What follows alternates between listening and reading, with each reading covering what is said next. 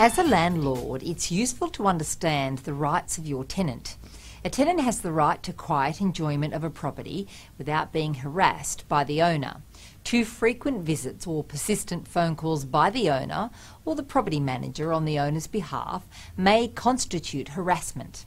Under these circumstances, a tenant may present the landlord with a giving notice for breach of duty to landlord of rented premises from your tenant notice.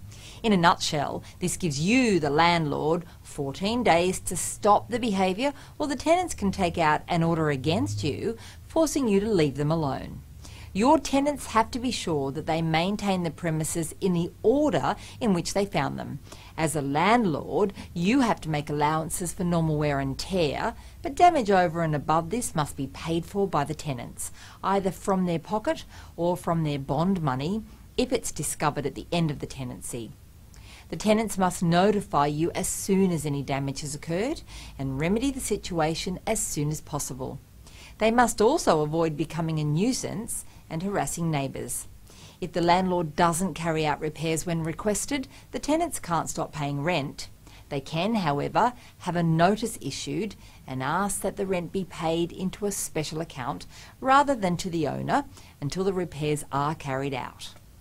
When a tenancy agreement is coming to an end, tenants can't stop paying the rent in deference to the bond being held. Tenants must pay rent up until the last day and then apply to have their bond refunded. While tenants will pay for their own electricity and telephone charges, water and council rates are usually paid by the landlord.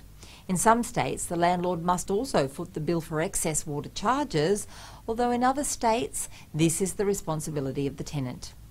Finally, your tenant must advise you who will be living in the property and can't bring in additional or different people unless you agree to this. Your approval can't be unduly withheld.